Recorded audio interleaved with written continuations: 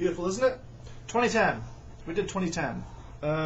It says 2010 right. Oh, I just saw it. Where was it? On top of the wreath. Here's a wreath. And there's the year. 2010.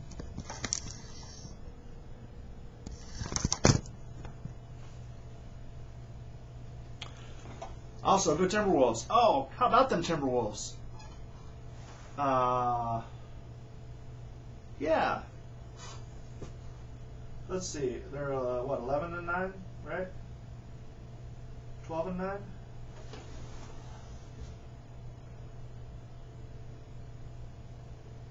Here we go. I'm on it. I am on it. How about them Timber Pups?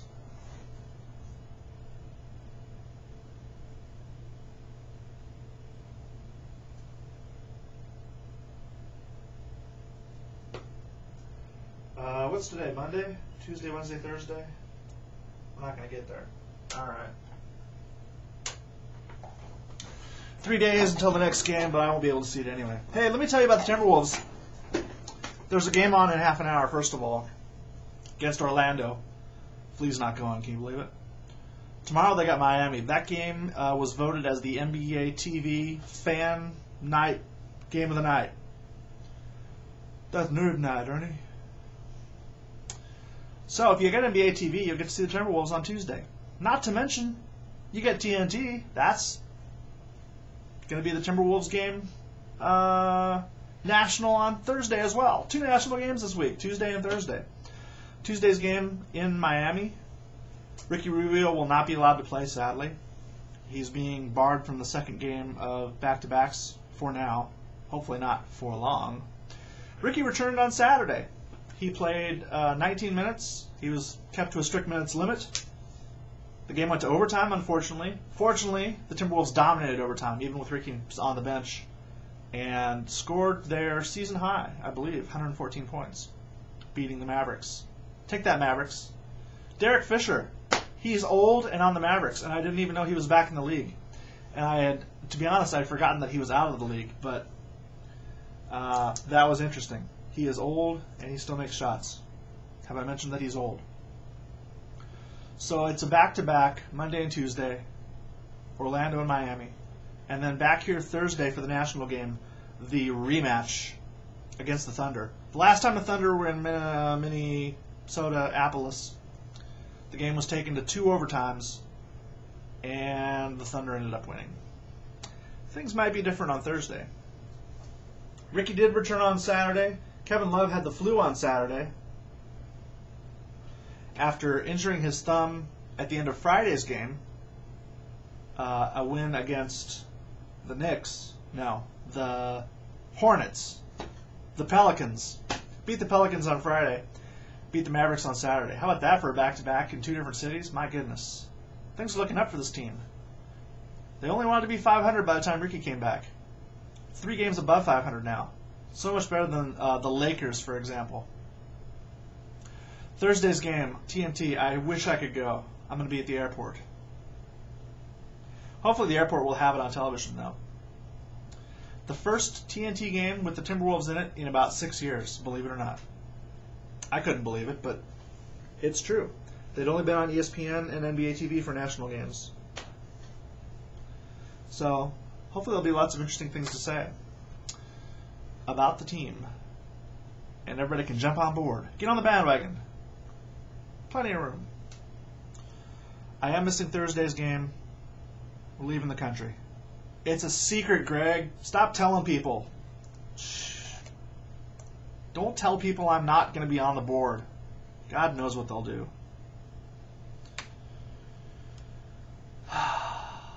Leaving the country. It wasn't a clue. I am really leaving the country. I'm not going to tell you more about it.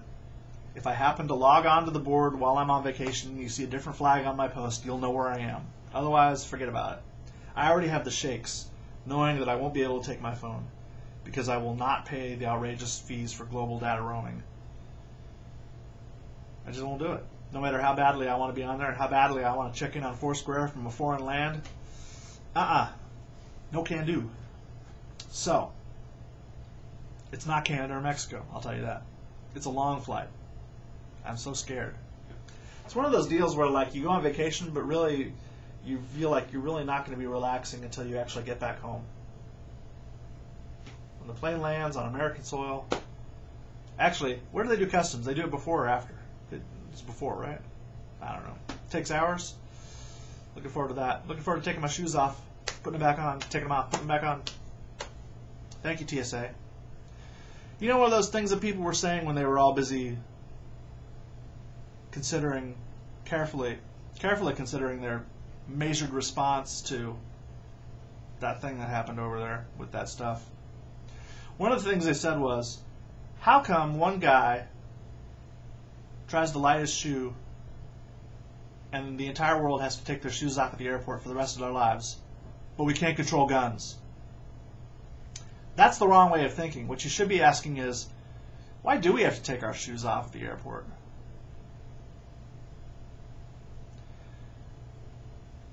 The thing is, this thing that happened, I don't like talking about it, but I will rant about it, because if he broke the law, and it looks like he broke the law, why is the solution to have more laws? I mean, laws were already broken. It's not that we don't have enough laws. I don't know why I'm the only one. I don't know. I see these petitions and these things that just thousands of people want to get on board with, and I'm like, you're really thinking about what you're saying? How come curtailing my freedom is the answer to your problem? I'm not getting it. I don't know. It seems un-American to me, but God forbid you say anything like that, because people will get very visceral in reacting to that. And the next thing you know, you're not friends anymore. God knows I need all the friends I can get.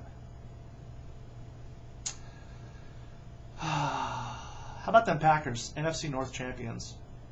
Playing with a purpose. Still playing to get that number 2 seed and the bye in the playoffs, although getting the bye in the playoffs didn't seem to work out too well for them last year. Was it last year that they had the bye? Whatever it was, they sure crapped out in the playoffs. I kind of hope that doesn't happen this year, but I still get that uneasy feeling. You could see it when they tried that backwards pass on special teams. It's like, you know what, it's not exciting enough, and we want our fans to tear their hair out, so let's see if we can just give this game to the Bears. Why not? Let's give them one more chance. Thankfully, the Bears were who they thought they were, and what now? Okay. Yes. Good. All right. I don't know why you get in these IM discussions and nobody says anything for 10 minutes and you think it's over, but then they come back with something else. So I tried to call him on the phone. That would have been a lot faster, but I don't think he's in his office. NFC North champions. So we got, who do we have? Tennessee? And then actually back here for the Vikings game, which I understand some people are coming in to see who are Packers fans. Good for you. I wouldn't be caught dead in that place. And besides the fact that I will probably be suffering from jet lag and probably having regretted going to the Timberwolves Suns game, assuming I'm back. Talk about weather. You know, you never know if your plane is going to leave when they say it will. This thing right now, they say it might snow Wednesday, but it might snow just south of the airport and not hit the airport at all, which we would hope. So even if it does, it'll probably be clear out by Thursday, right? Am I flying out on Thursday? Right, because that's when the game is on. So even though I'm off Wednesday, it's going to be trying to take care of all this stuff in advance of this trip, which I haven't done anything yet. In fact, there's a potluck tomorrow, which I forgot about, so I got to hit the grocery store and get my little Smokies, apricot jam, and mustard.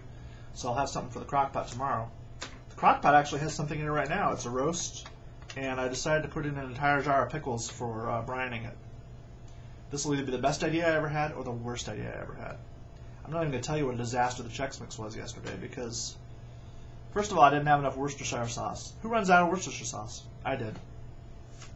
But I don't know if it was that I didn't make the mix wet enough or that I used the oven, which is hotter than it says it is.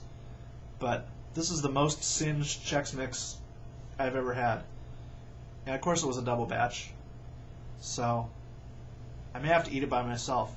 How long will it take to eat 18 cups of Chex, 2 cups of peanuts, and 2 cups of pretzels? Probably the rest of the year. I'm over time, so last video of the year tomorrow. We'll talk about the Timberwolves some more. I should talk about that pay-per-view, but I forgot. So maybe there'll be some wrestling talk tomorrow too. If you want to guide the discussion or gently remind me of what I had said just now for tomorrow, please hit me up at the usual locations. Otherwise, thanks for watching, and I'm sorry I've gone over, but at least I've talked real fast, and that always makes Flea unhappy. I'll see you tomorrow.